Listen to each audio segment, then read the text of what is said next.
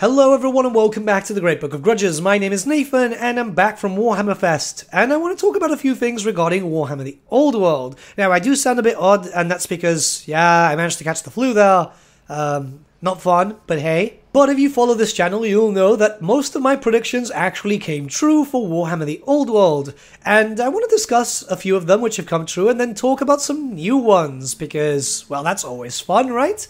So without further ado, let's begin. So to be clear, this is the predictions that I said I feel very strongly about and not just the general rumors stuff. So, the base sizes increasing. We know that the base sizes have increased for 20s to 25s, and a bunch of other bases will also keep increasing. The cavalry is very likely on a 30-60. Stuff like Chaos Warriors will likely go from 25 to 30s, which by the way I tested out on some cardboard cutouts and it is amazing for bloodletters. Kislev and Cafe are not going to be there at launch. This was confirmed in the Q&A session that was out of camera, and it's something that I've been saying for months now because it just makes sense. They want to get the old stuff out of the way first, get people to buy that, and then move on to the newer stuff. I imagine that Kislev is about maybe a year or two away, and then, we'll go from there. The launch box, yes, because it's not called a starter, it's called a launch box, being Tomb Kings versus Bretonnia. I called it, and yeah, we pretty much got that confirmed with that trailer.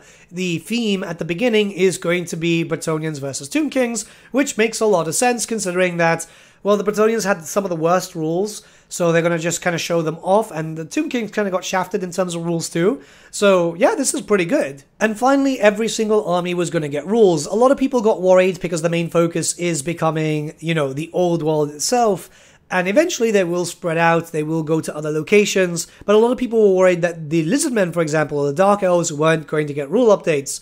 They're all getting rules, which is great, because at the end of the day, this means that you can play with your favorite army. Hell, even the Chaos Dwarfs from Forge World, the Legion of Asgore, are going to get rule updates. Now, there's a few more that came true, but we're not here for that, right? We're here for some new ones, so let's get started. One thing that was confirmed is that the Dogs of War are not getting any rule updates, and I know that kind of made a lot of people disappointed. However, I have reason to believe that Games Workshop are at least considering splitting up all three main factions of the Dogs of War: Astalia, Talia, and Araby. Now, they kind of hinted at that in a Border Prince post that they did for Warhammer the Old World, where we saw some very interesting new iconography. Now, there's also the case of Talia, Astalia, and Araby is getting a lot of new lore through Warhammer Fantasy Roleplay, which, by the way, we know is canon. So anything that we hear from there could be the possible future in the tabletop, and that's absolutely fantastic, as that could also help out with Total War Warhammer 3. So I have reason to believe, again, that they are at least dabbling with the idea, maybe doing some basic concepts, and seeing how could this work and how could this differentiate from other races to have something quite fun, new, and exciting.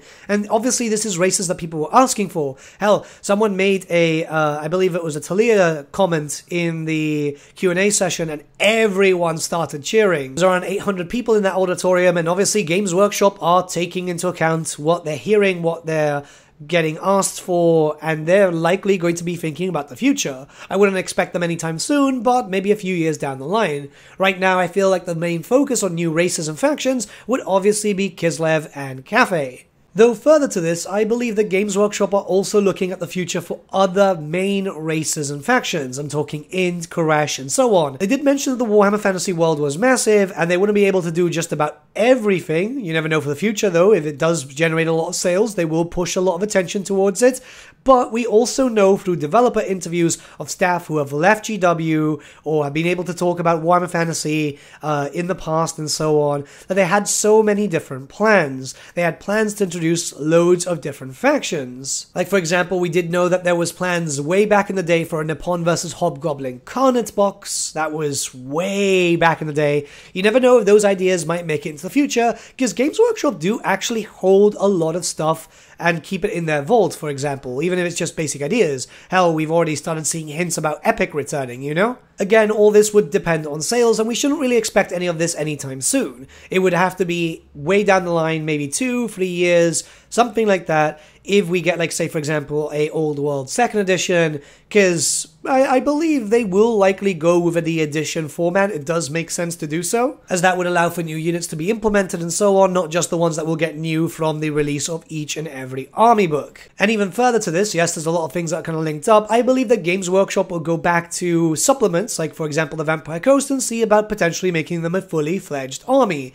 We've seen how popular they have been for Total War, and it's very likely the Games Workshop have noticed that too. And, well, it's easy to make some cash. I, for one, would easily buy a full Vampire Coast army, because it would be very different to all the different undead factions that we have already, very different to the Vampire Counts and the Tomb Kings too. There are a few different types of armies that we did see in White Dwarf, like, for example, again, the Vampire Coast, and obviously rules for established factions to have your own separate armies. This was more or less seen actually in the Storm of Chaos, you know, the Cult of Excess, and pretty much the Slayer Cult and so on. But we know for a fact right now that the Bretonnians have 3 separate rules. Well, not 3 separate rules. We don't know exactly how it's going to work, but we know that they've got rules for being a crusading army, a normal dukedom, and even exiled knight, so it's very likely that we're going to see it with pretty much every faction. This will provide a lot of interesting stuff if we do get, for example, you know, a Slayer army for the dwarves, because that's something that was quite popular in the Storm of Chaos. A Marienburg list, because Marienburg, even though is still part of the Empire, they're about to go independent and so on in this part of the story, so they should have something quite interesting and different. Alright, so this is the big one. Release date.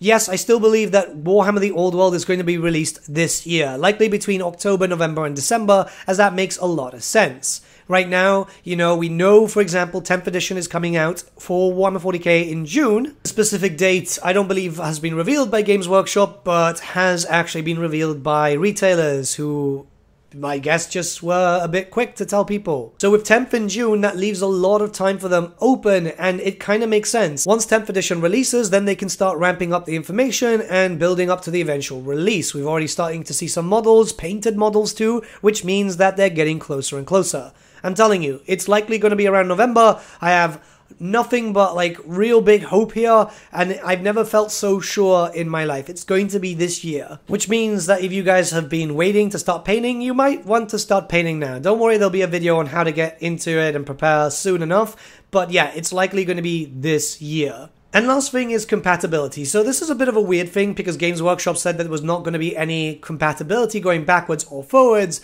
but I imagine that some models, which do make sense, will. So for example, the new Saurus, the new Chaos Warriors, all the stuff which actually existed in Warhammer Fantasy. This means that anything that makes sense in the setting will go back, but nothing like, say for example, you know, the Bone Reapers, the Deepkin, all that type of stuff. As long as it existed in Warhammer Fantasy and had a model update, then yes, that would actually work out quite well. This also helps Games Workshop out tremendously, as that means that they won't have to actually, well, you know, spend time developing a model which already exists at one point or another. Same thing for the Greater Demons. Most of the Greater Demons didn't get updated for Warhammer Fantasy. Some did during the end times, but they've got a new look, and how we even use them in Total War Warhammer, like the Keeper of Secrets, so it makes sense to be able to use them too. They'll also very likely rank up quite nicely with all the new bases that we'll get, especially for, you know, all the troops and so on, as those demons will have to be on 30s, so I imagine that the new big boys will have to be on 120s. There's a few other things that I'd like to talk about, but we're going to leave that until a little bit later as more releases start coming out for info dumps and so on.